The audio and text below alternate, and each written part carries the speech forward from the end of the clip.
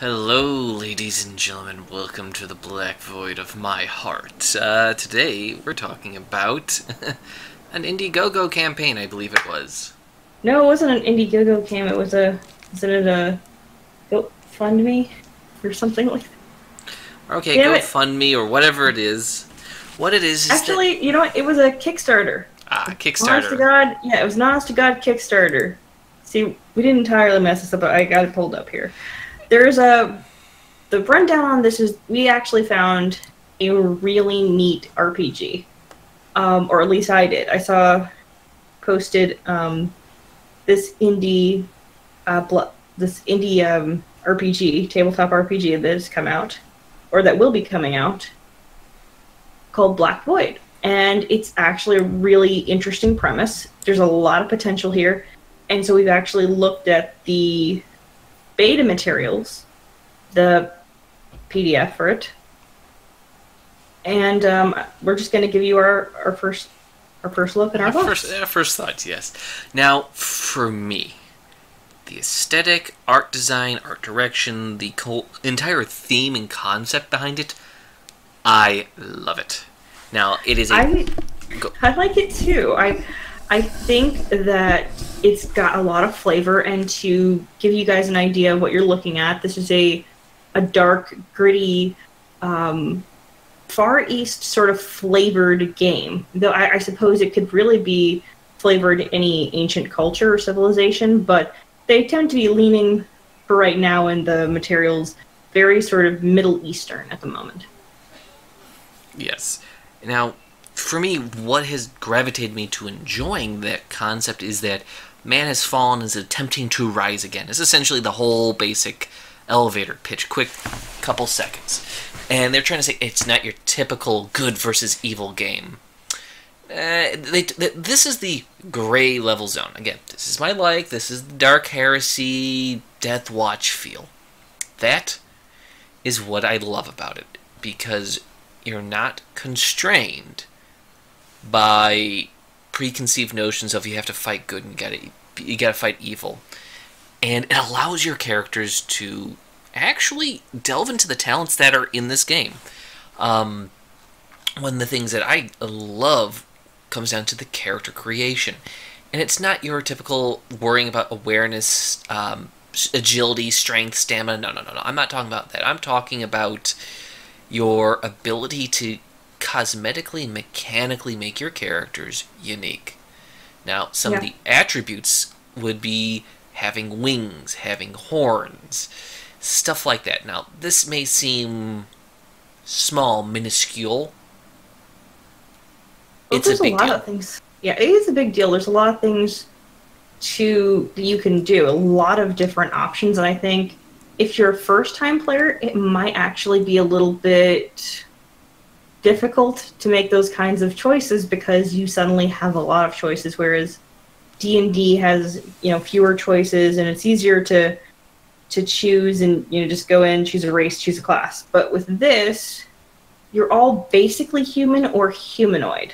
And so that means you're either a human or you're a half-breed, meaning you're a half alien. To explain a little bit of the lore, basically what they're saying, what happens in this lore is that you have humanity, and humanity is sort of sucked up by this other realm of existence, this black void. And what happens is it transports them through other parts of the galaxy to live on these planets that are not originally their own. And so a lot of humans die. And the remaining ones are not necessarily in great standing, and they're just doing what they can to survive. So, and some of that, I suppose, is mating with the locals. So there you are. That's how you get the half-breeds. Of course, that's how you get the half-breeds. I'm sorry. Did you just... But no, this is the things, like, what I like about it is they don't hide from the kind of muddied zone. Now, you got the caste system that's already possible in there, and powers, which is, again, for me, this is the part that starts, not a magic guy, but it starts making me looking and thinking, this is something that someone's starting to think on. powers about bloodletting, essentially sacrificing animals and creatures and entities for magical buffs, I'll say. You do blood rituals, and that's actually how you're able to get certain things to magically happen. And if you mess up, if you do it wrong, there are consequences for your actions, and you can have mild madness that happens to you for a while, or just like a variety of things. I actually have an entire table of things here that, like, we could even read it out, but I'm not quite there yet. I'm not quite to that page right now, so I'm going to try and get to there. Well, I mean, here's the thing. Like, one of the other things is that what Rachel touched on is the concept of madness, and this is, again, small tables on the side during the game that, for me personally, as a DM, this is very great for storytelling and building because they have essentially damnation, corruption, enlightenment, stuff like that. Now, I'm not using the proper terms, but it's many of those important factors that, as a DM, you naturally build on the back side of the game for your players if you're a good DM, and this one's mechanically slid in there. And it's actually pretty good. One of the things that we've got here, I'm actually looking at the table right now, is that these things are associated with botched blood rituals. And so you can be traumatized and weakened by the ritual.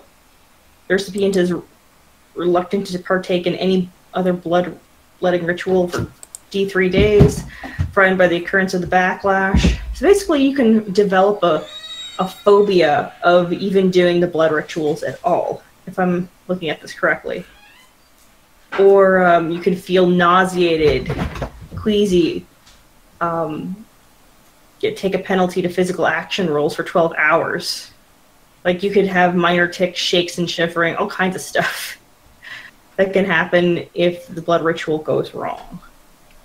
Exactly. Well, that's the thing, is, like, for me, again, magic is one of those hard things to really get locked down perfectly, and either you got it D&D style, which is essentially, I'd argue, boring, but easy and quick to do, but you got this that I say is the Dark Heresy variety, is if you fuck up, if you have a negative fail, it's going to mean something when you fail, and for me, that's kind of what makes every action important. It makes you think, oh my god, what am I going to do? How am I going to handle this?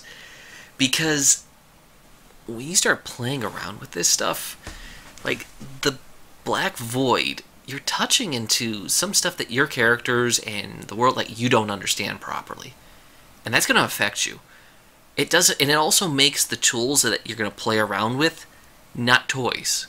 It starts making you start thinking, how am I going to build this character? What chances am I going to take? These are little mechanical things. This is why Black Void has kind of gotten my attention when Rachel showed it to me, because, like, there's a lot of little things that, after a while, they start adding up. But as a DM, for me personally, like, this is very much fantasy-based.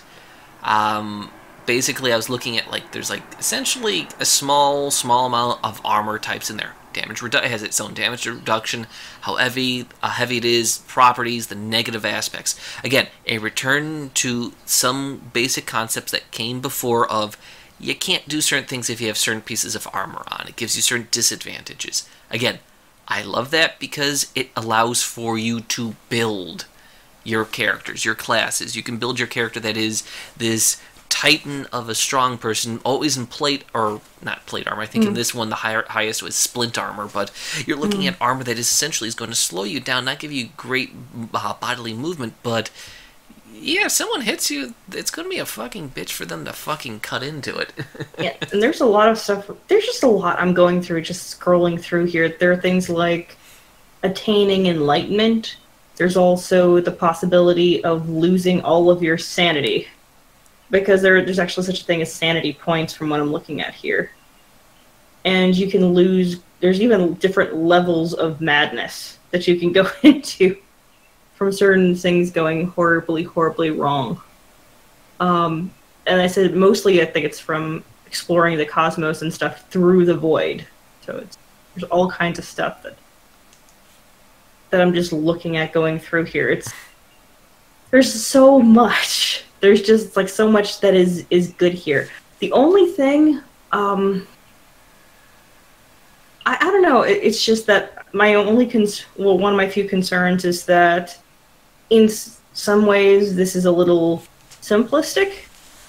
It could Mm-hmm. use to be a little more number crunchy in places. It could use to have actual archetypes or something to guide new players. But Yeah, you're a bit like me, that a little more rigidity in some aspects to help out.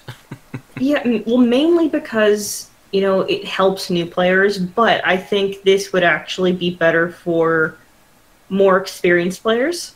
And I think that it's good that they're creating something that's a little bit more dark and gritty and is not afraid to explore all of this stuff. Because from like built into the plot, you're playing as a member, as a person who is castless, and by definition, that makes you the lowest of the low. And so it means that you're going to be doing things or doing missions, doing things for other people that, like the shit tier jobs that nobody else wants to touch. So it's going to be a lot of interesting things to go through, I think. Probably like traveling through the void, or maybe engaging in things that are morally gray. So that's a lot of fun things to play around with, because it's survival by any means necessary, and that is pretty cool. It's a very interesting concept. Sounds very cutthroat. So I'm interested. Well, one of the other things is that combat is essentially what most of these games always boil down to, and you got a large list of combat actions, and for me, it has a reminiscence of L5R, and Rachel knows how much I get excited over that game. You got backstab, all-out attack, called attack, defensive stance. It's like, these are actually little things that will start adding up. It is adding to the complexity in some aspects. Now, I don't know if this game is properly built for it, because just looking at it, like, something seems off. It seems like it's a little rough around the edges. Still looks good. Still looks fun. Don't get me wrong, but it's these little things that will start adding up. And Well, one yeah, thing to keep in mind, though, is that what we're looking at is unfinished, and that they've clarified that things are unfinished, and that what we're looking at is a sample of the game. The rest of it hasn't been finished as far as I know. So that's why I'm not as upset by some of the artwork, which seems unfinished. I think some of it is placeholder, what I'm seeing here in the PDF. Some of it is fantastic. Don't get me wrong, but that's, like I said, a lot of this seems like they're showing us people who would want to donate to it. And I think I will actually place the Kickstarter link and to the main interesting stuff about this in the description below, so that you guys can give it a look as well. mm-hmm. And there are links from the Kickstarter where you too can go to get the beta PDF and be a part of testing the game. So that is something to think about. Well, exactly. And this is, again, playing the game, setting up the game. One of the things that I think people need to take into account is, when we talk about dark and gritty, I do use Dark Heresy as an example, because this kind of takes a page out of Dark Heresy, because it's damage and injuries. Essentially, if you suffer a excessive damage, you can have crippling injuries, be it bruised, hurt, broken bones, critical mishaps, incapacitations, and that, for me, oh my god, is so much importance to you, because it makes combat into not just lethality. Even a successful encounter can already start making the party. The all-vaunted statement of the new Vogue is the story and the storytelling. It's like, yeah, you mechanically now have, oh my god, you survived this battle, and it's not just, okay, I'm down to one hit point now, Claire, kill me. It's, I survived this battle, I am bruised up, I can't move anymore, I cannot swing my sword, my left arm is dislocated mechanically. It starts to make you go, oh my god, the storytelling that comes with the healing over that stuff. That is powerful. Or, well, sanity and madness, which is another aspect that I think we touched on, is that, Yeah. Oh God. We should probably talk about mechanics, and the main thing to know is that this is not a D20 system, this is a D12 system. I think we talked about that it seems simple, but like in some cases overly simple. What do you think? Well, it does seem a bit too simple for my taste. That is just me, but then again, I do like Dark Heresy, I do like my 3.5, yeah. I do like my L5R, so take this with a grain of salt, everyone. Yeah. And character building is a little more like L5R in that what happens is that you're given points to put into... yes. Basically to buy traits and abilities and things like that. So I guess this is the reason why it's a classless system, because they will give you the ability to do things that are seemingly unrelated to each other and have these weird talents, which makes sense if you're trying to be that type of person who has to hustle and gain all of these different varying skills. So it's kind of like a real person. Well, I mean, like, for me, the reason why I love this style is it's the only system of experience points, for me personally, that I will never say no to. Because, like L5R, every session, you're handed out experience points in a limited number. And it means you earn it. It's not the D&D kill enough monsters, here's my level up chip, or the hey, we made it so far, where's our checkpoint to level up? Like, it doesn't have that concept in there, which in my eyes kind of ruins natural storytelling, natural character growth. It's the L5R style like this that, hey, you survived this, here's 3 experience points. Well, you're in the middle of this fighting and you've been fighting for a long time, you're going to most likely go, hey, I'm in this situation where I'm going to be fighting for a bit. I think I'm going to put a couple points into my swordsmanship. And it naturally makes sense. Or you start realizing, okay, I'm holding on to these experience points, and I know I'm going to go to court. So during our downtime, I'm going to study up on politics, or study up on my language to have a silver tongue. Again, like, little things that make sense, where when you look at something like D&D or these other systems... Definitely. That's definitely an option here. Well, again, like, it allows for the very natural glide into a real character arc, a real character growth. The vaunted system of this new vogue that people calls about the narrative, the storytelling of this thing. It's like, you now have mechanics that will make it perfect for you. Yeah, there's so many towns to go through. I feel bad because we've only got so much time to try and shove as much of the awesomeness of what I'm seeing into this podcast. We've only got so much time. We don't want to drag you out here for like beyond 30 minutes, but well, I mean, there's a lot to go on. There's 40, a lot to look at. There's 40 pages, which is just a quick little excerpt from this. Sign up for them. Try to get into the beta. It's kind of free as long as you do it. It looks good. It looks fun. I would imagine it's still available, that you can actually buy this in the book version, or I think you can also donate to them for this. Like, keep in mind also, we are not we are not associated with these people. We have just seen the Kickstarter, and we like it. And we like it. But if the people who have made this game discover the podcast, just shut up, Rachel. They're not gonna bankroll us. Don't worry. They're not gonna bankroll us. Yeah, but we want you guys to know that we think this is really great and it has a lot of potential. I promise I'm not blinking twice to say it's all my own free will. Yes. No, but there's so much. There's so much here. Like, talents are very interesting here.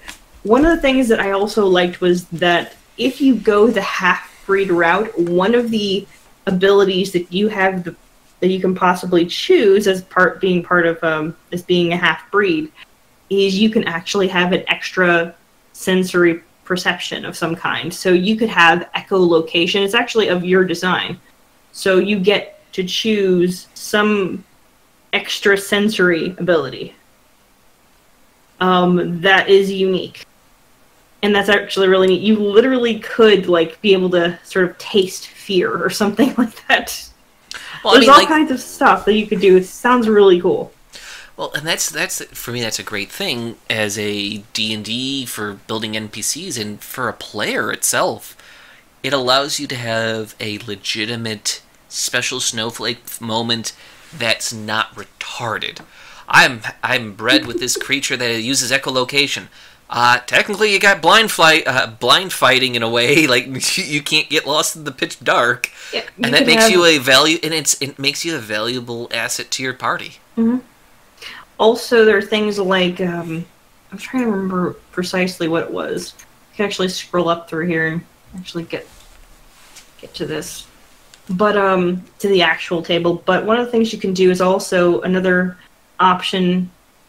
But here's the thing that I really feel is missing, and I really want this to be here in the final version, or I hope will be here in the final version, is to actually know what these species are. Actually have some defined species that would have these things built in, so that it has a history and a background.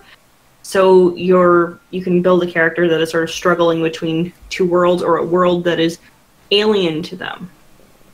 In more ways than one, like a culture, like you know nothing about that. You look just enough like it to, be negatively affected by it, because you actually do take a point decrease, a social point decrease to it if you go the half-breed route, because it's going to be less socially acceptable and you're going to possibly be seen as weird. But you can also choose things like one of them is your skin can sort of be like a chameleon's and blend in with the surroundings, but your clothing will not. So just to let you know, you'd probably have to be a nudist to make this fully work. I knew you were going to do that. I knew you were going to do that. Well, you thought it too. They clearly expressed that you cannot change your clothing to do the exact same thing. So you'd have to be very comfortable with just swinging it out there. Yes. Let everything hang out. But yes. Other things are like wings and stuff like that, and they explain that varying sizes will let you do different things. So, but there's a lot of stuff there. Just sorry, you can move on to whatever you think. No, but that's things like, for me personally, why this system gathers so much attention for me. Like, for me, like, I think when the artwork, I think it's on page 10, talking about, like, horns and wings, like, not all of it's going to be cosmetically appealing. And for me, as a DM, this is the time to reward them. And again, this is where you'll be able to see as a DM your great players from your average players, that they will roll with their characters' advantages and disadvantages. They will know, I'm a half-breed. I have extra sensory perception. Oh, that means my eyes probably look a little different. My ears look weird, so it's going to make people uncomfortable. Or I have claws that my fingers turn into these long-like talons, or I have long-like talons. Like, people are not going to want to talk with me, so I'm probably not the best person to also try to pick a lock. Yeah. They actually explained that if you have the long claws, you're actually going to have some things with motor skills that are going to be hindered by that. So, exactly. Yeah. But yes, I think we've kind of given everyone a quick little rundown. I'm just so excited.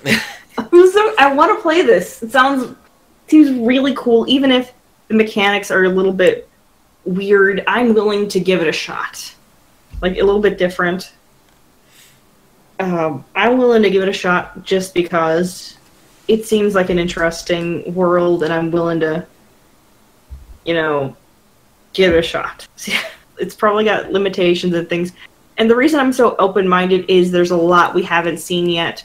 The project isn't fully complete. For all I know, this could just go down in flames. I don't know. But for right now, we're intrigued. Oh yes, we are intrigued. Now, that, I think, is the best way to leave it out, because when you have a world like this, of dark and dreary moral grays constantly upon you, oh, there's all options for intrigue. Well, thank you for joining us. Tell us what you think. Like, subscribe, let us know what you think. Follow us on the Twitter and on here. And let us know what you think in the comment section below. Thank you, Have a guys, nice night. Good night. Bye.